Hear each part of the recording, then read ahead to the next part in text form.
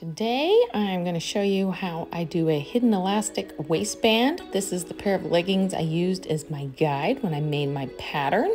So I got the front and back panel. I already cut out my pieces of fabric, so I'm showing you on a scrap piece how you fold it in half. And right here it says on the fold, place my pattern piece over the fabric. And then I am going to put a weight on it so it doesn't go anywhere. I try not to use pins with stretchy fabric. And then I got my rotary cutter and I'm gonna cut and cut and cut along the pattern piece. There we go. And then when you unfold it, you have your piece up. All right, so here are my 4 pieces of fabric I already cut out. I have 2 for the front of the waistband and 2 for the back of the waistband. All right, now with your 4 panels, see how here's the edge that would be the curve of your tapered waist. So you want the tops of each of them to be towards each other so that when you fold them over the top, you have your right sides together and the elastic is going to go there. So right sides together, and then I'm going to clip it. Again, I like to use clips instead of pins for stretchy fabric. It also makes it really fast when you're using the serger to just unclip it and not have to worry about pins. So again, when I go through the serger, the elastic is going to go on the top, and this is the tapered part of the band. So the top, where it's narrower, is going to be the top of your waistline, and then it tapers down and out. This is a piece of scrap fabric that I'm running through the serger. Even if I just used it yesterday, I always like to start with a scrap piece to make sure all my threads are good, the stitch is good, and everything's still set up the way I want it. So I'm lifting up the foot. I have an elastic foot already on here, and so I'm putting the elastic through, and then I set the foot down and I push the pedal to get the elastic already started in the serger before I put my fabric underneath the foot. So this is still the same scrap piece of fabric. I'm just gonna see about how hard I need to pull on the elastic to get the scrunch and the stretch that I want before I put the actual waistband through the serger.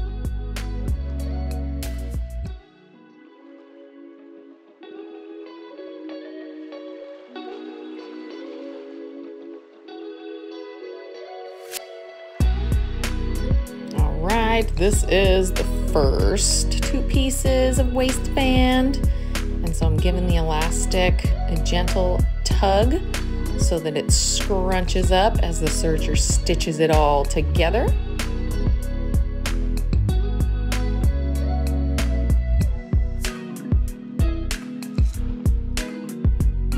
This is real time right now. This is not sped up. But eventually here I'll speed it up so you're not sitting here the whole time that I'm sewing.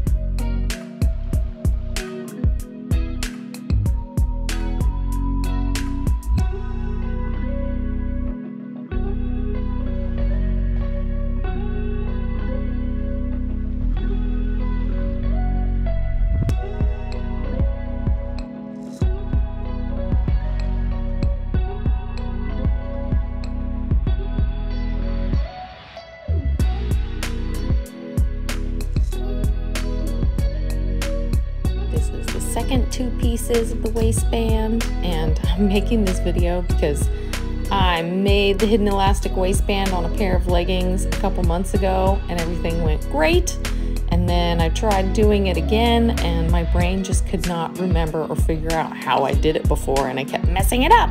So I was like, I need to make a video this time for me, and I might as well post it on YouTube in case anybody else wants to follow along also. This is one of the patterns that I've been following for this by Activewear Sewing, Cut, Sew, Move. They are amazing. This is the 5th pair of leggings that I've made with this pattern. So now the next part is to put right sides together and sew along the side, that tapered edge that's going to be the waistband. So I am clipping the sides together, and then I'm going to make sure that I am matching up the seams together before I put it through the serger. So again, right here, the seams on both sides, definitely want to make sure those match.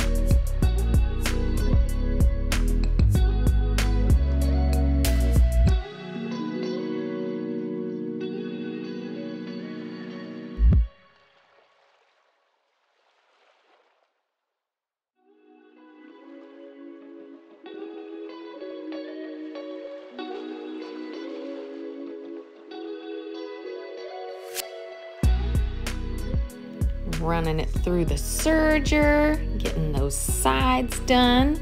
And then after I get the sides done, then you'll have it fully in a circle, the full waistband.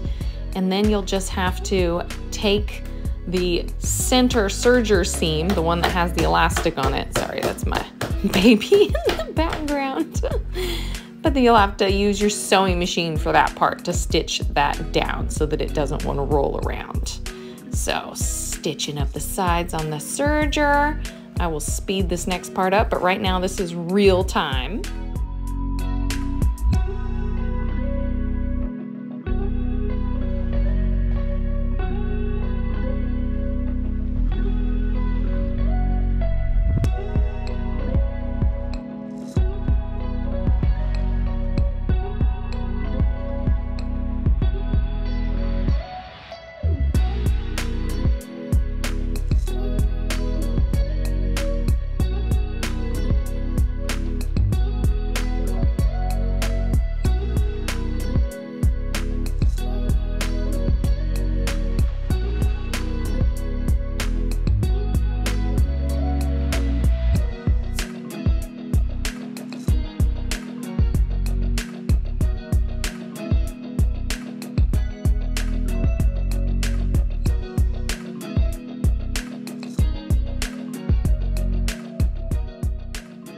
Right, got all 4 pieces stitched together. We are almost there. Now we're gonna have to go over, like I said, to the sewing machine. So you're gonna have this open, and you want to have the 3-point zigzag stitch. That's my favorite one to use. So this is a scrap piece of fabric that I'm going to stitch just to see how my sewing machine is going. I have a walking foot on my sewing machine right now, which helps a lot for stretchy fabric.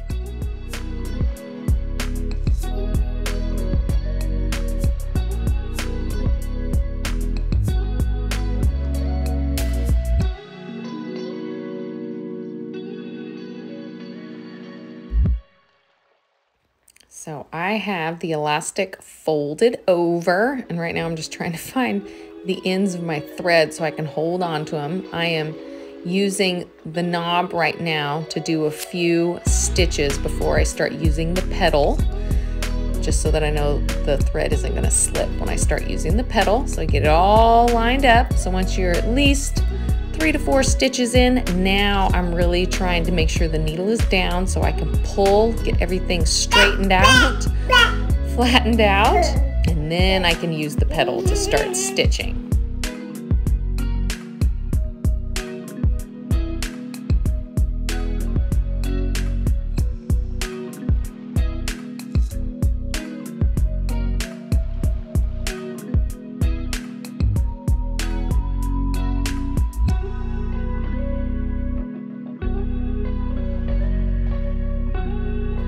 Take your time, go nice and slow, keep pulling to the right and to the left to make sure that you aren't accidentally having too much fabric underneath and make puckers, and keep pulling and holding.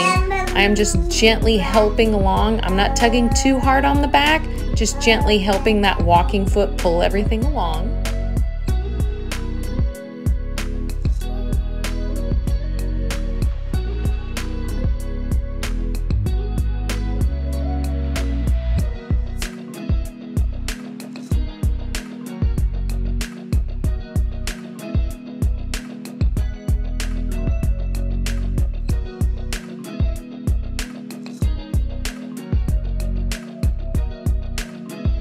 So now, to go over a seam, I use something that is just about as thick as the seam, and lift up the foot, put it underneath the foot, and then put the foot back down. That way there's still that pressure to help keep the tension with the bobbin correct so you don't get a rat's nest underneath. And then I hand crank over it. And then once I'm over it, then I take that out and I use the pedal again and just keep on going.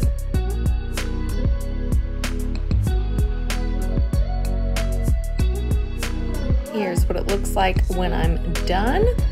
So you can see the zigzag on the underneath side that's going to be hidden once it's folded over. And then here's what it looks like on the other side. And so this will be the part touching your body, and the other side will not have any of the zigzag showing to the outside. So now I am folding it in half, and I'm going to quarter it out. So I take the seams together and then do my little notches on the side, and then I'll do the same thing with the leggings. That way I can match up notches and seams to make sure that I have everything centered and everything where I want it to be.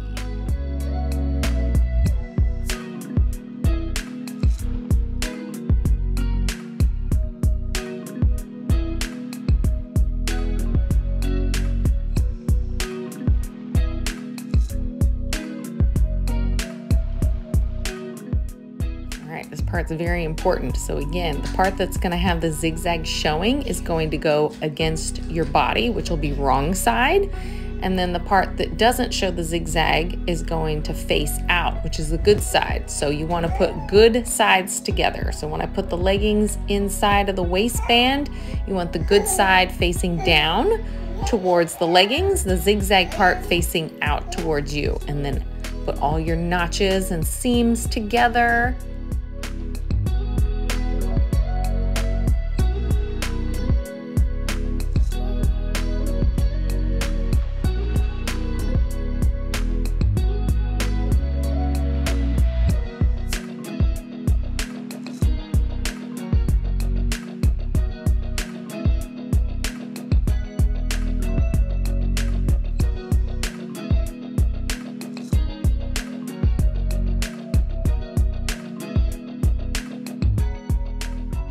So now that I got it all clipped together, going over to the serger.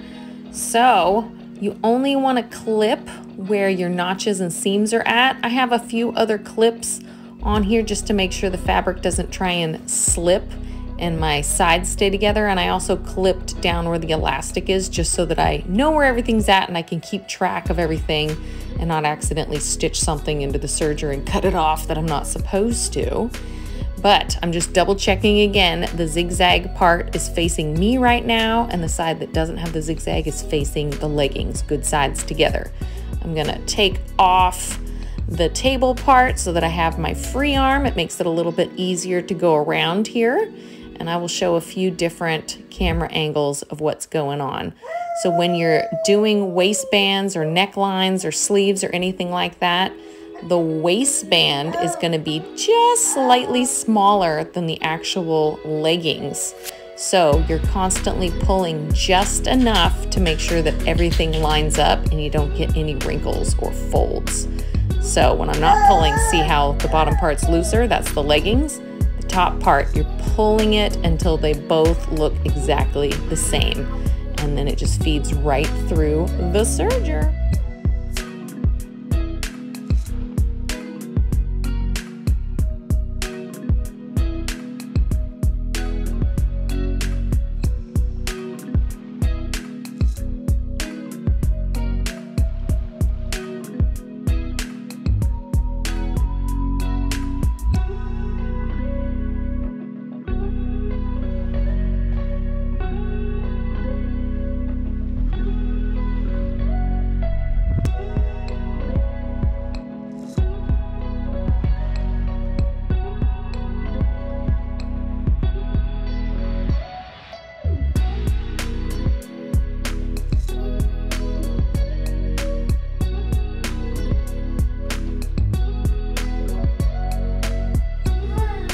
I am constantly rearranging, pulling, tugging, flattening out, making sure that I'm not having any fabric that's accidentally tucked underneath that goes through the serger.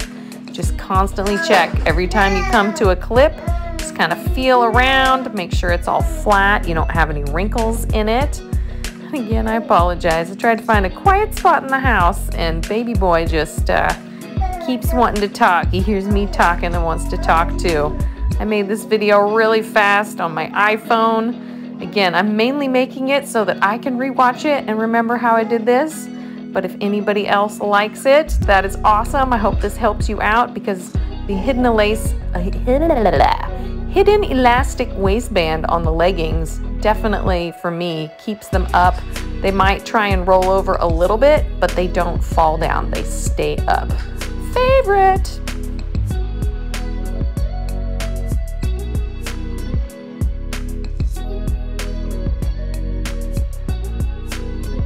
And here they are, the big reveal. I had so much fun making these leggings. I made them for one of my besties. I hope she likes them.